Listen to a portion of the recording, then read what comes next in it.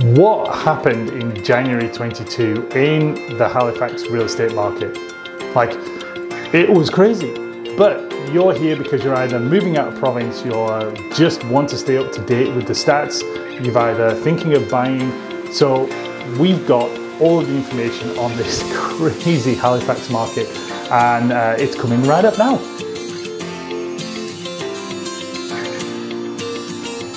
Good morning, good afternoon, good evening, wherever you are, whenever you're watching. So we've kind of covered all the options that we've got there.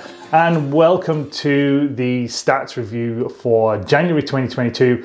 I'm Richard Payne from Halifax Homes and Lifestyle at EXP Realty right here in Halifax. And we want to give you all the information on what can only frankly be described as a little bit of a craziness in January 22. Like, you thought 2021 was tough? Well, 2022 has just gone bananas in terms of like kind of every metric I could possibly imagine. So this is what we're here to do, to give you the information. Now, we would love you to subscribe to the channel, hit the bell so that you get notified of everything that's coming up, because trust me, in 2022, there's one thing I know, and that's you need to stay informed on all of the best strategies, all of the best tactics to make sure you can, from a buyer point of view, get your offer to win. From a seller point of view, do the best marketing, because this is going to be one of those times that you're like going to get out of the market a little bit ahead of time, because it's going to give you so much more equity. So those are the two reasons you need to stay in touch. Let's get into the stats in January and see what happened. Now, sit down. Take a bit of a deep breath and prepare yourself for this, because this is the first thing we want to look at, and this is what was the average selling price in January 2022. That number was $614,450.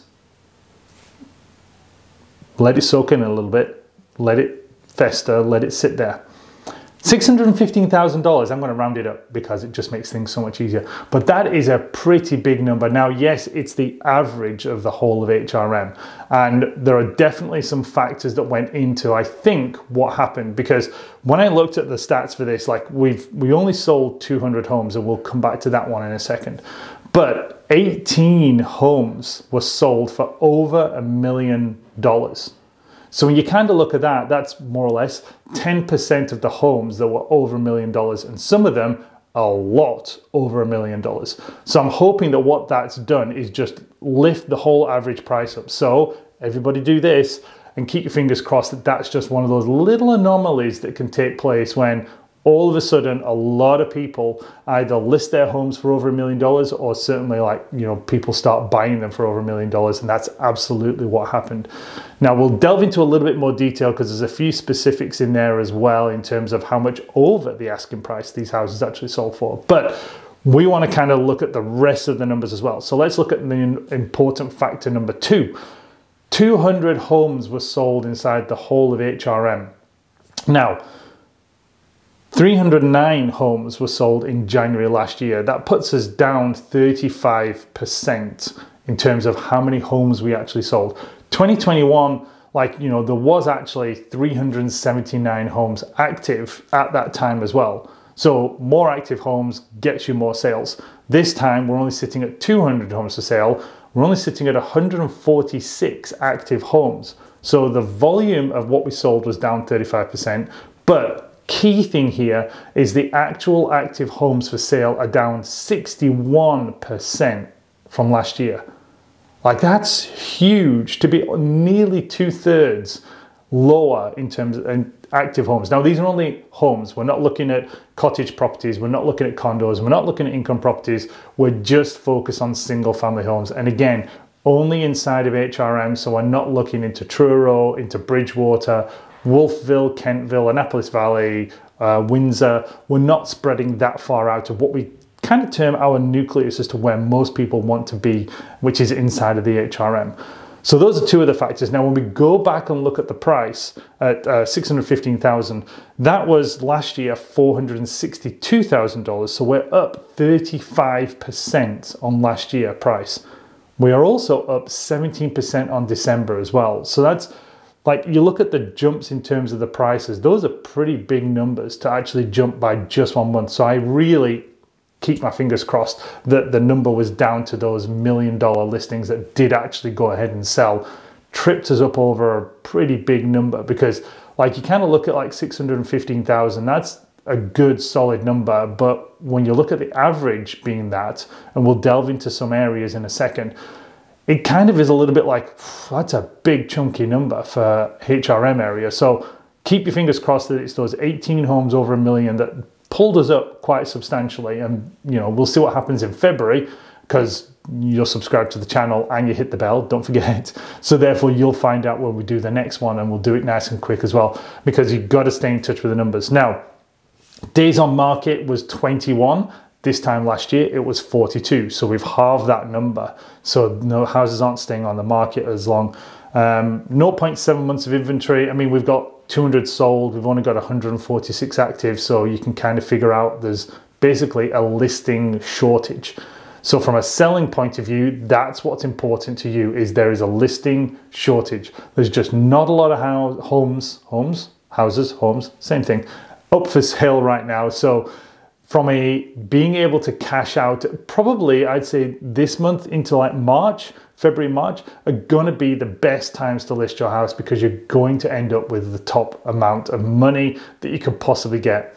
We know, like I was part of, just the other day, part of 18 offers on a $600,000 house, funnily enough, in one of the areas we're going to talk about, which was Tantallon. You know, and that's, we were quite a way over asking price, and it was 18 and we didn't get it. So it went even higher than we were prepared to go. I've also been part of like 32 offers on a lower Sackville house. I've been part of a 44 offers on another place in Middle Sackville as well. So you can kind of see all of this stuff is just building to like such a demand for housing here in Halifax. And from a listing point of view, we need that supply. The builders are not going to do it. They haven't got enough inventory themselves. Halifax planning is taking longer to actually issue the permits. We know that if you said today to a builder, I want that house, 9 months to actually get it built. You're talking September or October before you actually get the keys. So even the builders can't influence the number of homes we've got for sale that quickly. It's just going to come down to, we need more inventory, more houses to actually come up for sale. So from a listing point of view, my advice, February and March, maybe April, are going to be your best months to actually get out, potentially just a little bit ahead of that market. You know, don't whatever you do, don't try and time the absolute peak of the market, because that's when all of a sudden the market changes pretty quick, because interest rate hikes are coming, and therefore purchasing power of buyers is going to come down. So that's the advice for the sellers. For the buyers, like, don't sit on the fence whatever you do, because like I said, your purchasing power is going to start coming down. So if ever there's a time when you're like, okay, we need to get a house in the next 2 to 3 months, pretty much now is about the right time to be thinking that, because once those interest rates go up, then the percentages come up, your overall mortgage number that you can pay has to stay the same, so the borrowing amount comes down. That's the way that works. Now let's start looking at, just check the numbers here, a couple of things. Oh, let's do sales to new listing ratio. 83%. First time in about 4, maybe 5 months that we've actually gone down to below 100%. So we had 200 sales, we had 240 new listings in the month, which is down a lot compared to we usually are. Like, you know, I think, yeah, in January last year, we actually listed about 410 homes then. So we're down a lot, like on the new listings, but it's the first time that we've actually dropped below. And that's purely because we only have 146 homes for sale. Like at the end of December, I think that was like 211 homes for sale. So again, not that many homes to buy, therefore not as many transactions are actually going to take place. And that's why we're at 83% sale to listing price. Now let's get into some areas. So number one area was, again, East Hants, Colchester County. So that's the area like just a little bit where the airport is, a little bit higher than the airport, which is all of Enfield, Elmsdale, Lance area. Like the average price point there was $419,000. It was 23 homes sale, 24 active. That gives you 1 month of inventory up there. 54 days on market, because there was quite a few new builds that were kind of coming in there as well. So like takes a little bit longer in that area for a lot of the listings that are coming on. Area number 2 was actually Sackville. $450,500 there, like 400, let's call it 451. Like that's, for Lower Sackville, that's pretty pricey. That was actually the 33 offers. That was one of those, actually, and so was the 44 offers, actually. Both of those were Sackville.